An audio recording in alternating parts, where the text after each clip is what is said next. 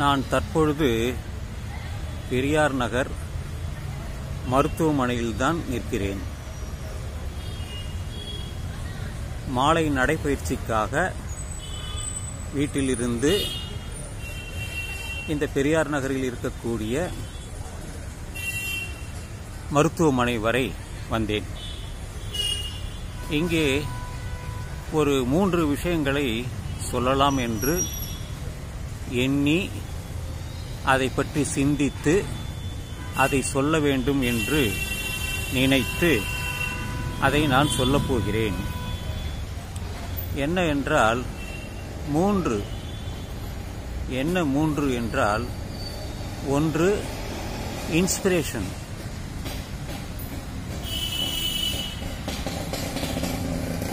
2வது ரெஸ்பிரேஷன்,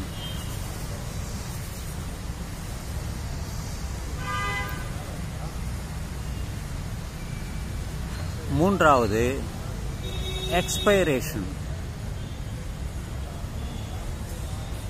நமக்கு வாழ்க்கையில் ஏதாவது ஒன்று உந்துதலாக இருக்கும். உந்துதல், அதை தான் இன்ஸ்பிரேஷன் நம்ம என்று சொல்கிறோம். எது நமக்கு உந்துதலாக இருக்கிறது, இன்ஸ்பிரேஷனாக இருக்கிறது என்றால் பல விஷயங்கள் இருக்கும். ஒவ்வொருத்தங்களுக்கும் அது வழிகாட்டியாக இருக்கும். அதை வைத்துக்கொண்டு எப்படி ஒரு ஏணி மேல் ஏறி போகிறார்களோ அதுபோல போகிறவர்களாக அந்த விஷயம் இருக்கும். அதுதான் இன்ஸ்பிரேஷன். எக்ஸ்பைரேஷன் என்று ஒன்று இருக்கிறது. எக்ஸ்பைரேஷன் என்றால் அது முடிந்துவிடும். எல்லாவற்றிற்கும் ஒரு எக்ஸ்பைரேஷன் டேட் உண்டு. அந்த டேட் வரும்போது மருந்தோ மாத்திரைகளோ வேற எதுவுமே காலாவதி ஆகிவிடும். நமக்கும் ஒரு எக்ஸ்பைரேஷன் டேட் உண்டு. அடுத்தபடியாக ரெஸ்பிரேஷன். ரெஸ்பிரேஷன் என்பது நாம் பிரீத் பண்றது, சுவாசிக்கிறது. இந்த சுவாசம் ரெஸ்பிரேஷன் என்று நிற்கிறதோ அன்று நாம் எக்ஸ்பயர் ஆகிவிடுவோம். இதுதான் வாழ்க்கையில் இருக்கக்கூடிய 3: இன்ஸ்பிரேஷன், ரெஸ்பிரேஷன், எக்ஸ்பிரேஷன். இதுதான் நமக்கு வாழ்க்கையில் உந்துதலாக இருக்கக்கூடிய சில விஷயங்கள்.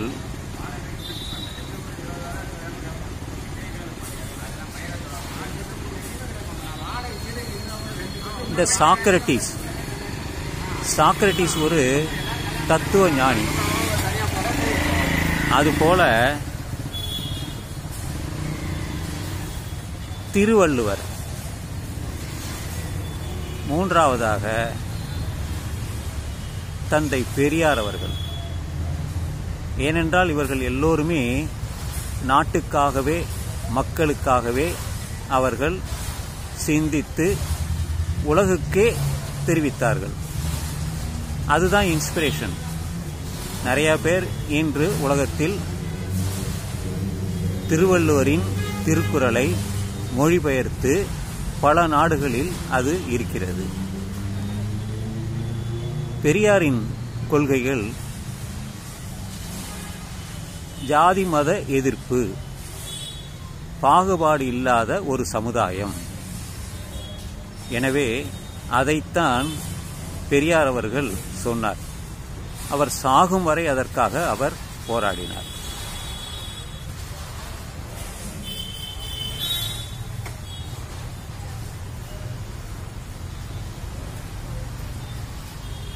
எனக்கு ஒரு விஞ்ஞானியாக வேண்டும் என்ற எண்ணம் இருந்தது.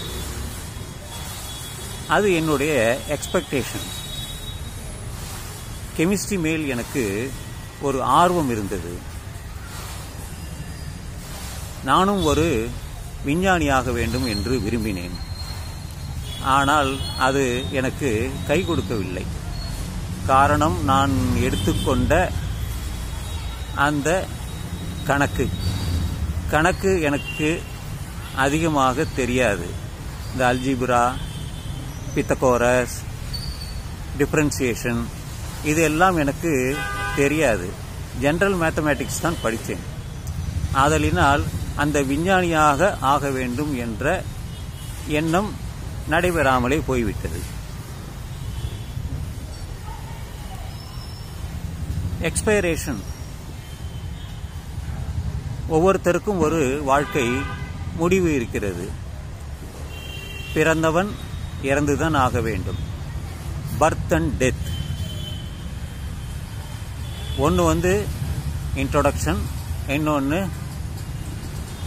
எக்ஸ்பைரேஷன். இன்ட்ரோடக்ஷன் அது ஃபினிஷிங், அதோட எக்ஸ்பயர் ஆகிடும். ஸோ லைஃப்பில் இந்த 3 இன்ஸ்பிரேஷன், ரெஸ்பிரேஷன் இல்லைன்னா எக்ஸ்பைரேஷன் தான். ரெஸ்பிரேஷன் என்கிறது பிரீத்திங். நம் உடம்புல வெளியில் இருக்கக்கூடிய காற்றை தான் நாம் சுவாசிக்கிறோம். காற்று இல்லாமல் வேறு எந்த கிரகத்திலுமே இருக்கவில்லை. சந்திரனுக்கு போனார்கள், அங்கே காற்று இல்லை, மனிதர்கள் சுவாசிக்க முடியாது, அங்கே ரெஸ்பிரேஷன் இல்லை. அப்படியே அங்கே நிலவிற்கு போனவர்கள், அந்த ஆஸ்ட்ரோநாட்ஸ், அவர்கள் ஒரு 2 மணி நேரம் தான் அங்கே இருந்தார்கள். அதற்கு பிறகு அங்கே ஆக்சிஜன் சிலிண்டர் காலியாகிவிடும். திரும்பி அவர்கள் அந்த விண்கலத்துக்கே திரும்பி வந்து விடுவார்கள். அதனால் ரெஸ்பிரேஷன் வேண்டும் என்றால் நமக்கு அங்கே ஆக்சிஜன் வேண்டும். அது இல்லைன்னா எக்ஸ்பைரேஷன் தான். அதனால்தான் இந்த விஷயத்தை பற்றி, இந்த 3 விஷயத்தை பற்றி சொல்றதுக்காக நான் இங்கே இந்த இடத்திற்கு அமர்ந்து கொண்டு தான் நான் பேசுகிறேன்.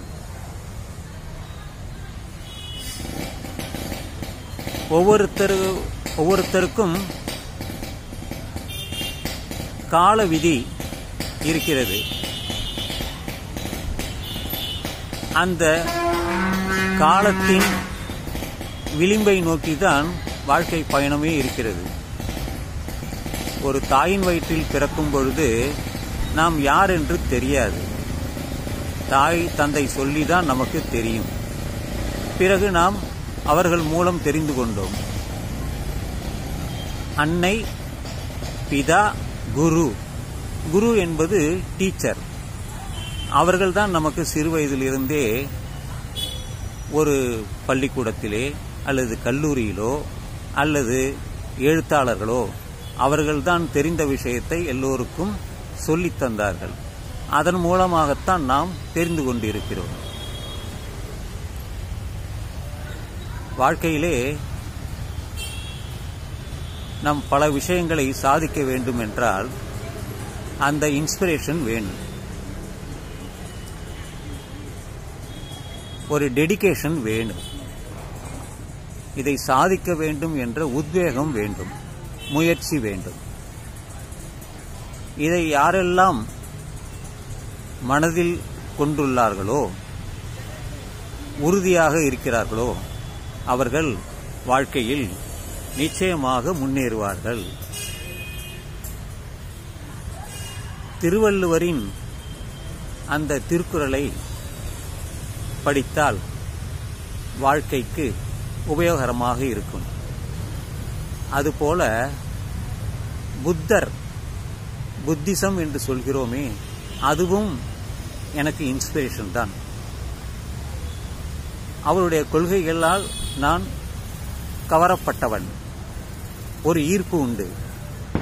ஏனென்றால் பல விஷயங்களை சொல்லிக் கொடுத்தது இந்த புத்த மதம்தான். 2500 வருடங்களுக்கு முன்பே புத்தர் தோன்றினார். 80 வயது வரை வாழ்ந்தார். பிறகு அவர்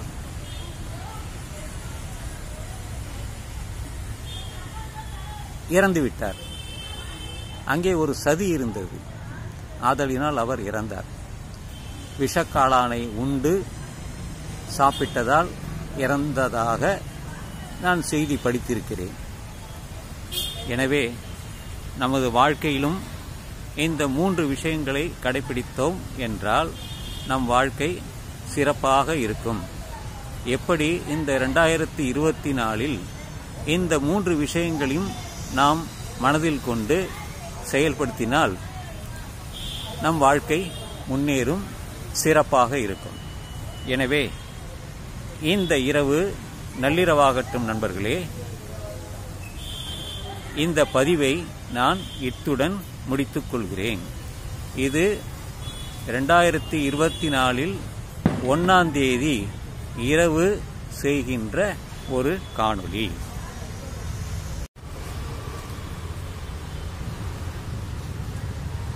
ஆஸ்பிரேஷன் என்று ஒன்று இருக்கிறது. எப்படி இன்ஸ்பிரேஷன், ஆஸ்பிரேஷன் அண்டு எக்ஸ்பைரேஷன், அந்த வகையில் ஆஸ்பிரேஷன் என்பது வாழ்க்கையில் எதையாவது சாதிக்க வேண்டும் என்று நினைப்பதுதான். ஐ ஆம் ஆஸ்பைரிங் ஃபார் தட் என்று சொல்வோம். அதுதான் என்னுடைய லட்சியமாக இருந்தது, கனவாக இருந்தது, ஒரு விஞ்ஞானியாக மாற வேண்டும் என்று. அது கைகூடாமலே போய்விட்டது. அதனால் அந்த ஆஸ்பிரேஷன் காலாவதியாகிவிட்டது. இருந்தாலும் வாழ்க்கை நிற்கவில்லை. வாழ்க்கையின் பயணம் தொடர்ந்து கொண்டே இருந்தது. இன்றளவும் என்னால் ஒரு யூடியூப் சேனலை எடுத்து பேசி எல்லோருக்கும் பப்ளிஷ் பண்ண முடிகிறது என்பது ஒரு மகிழ்ச்சியான விஷயம். அவ்வளவே.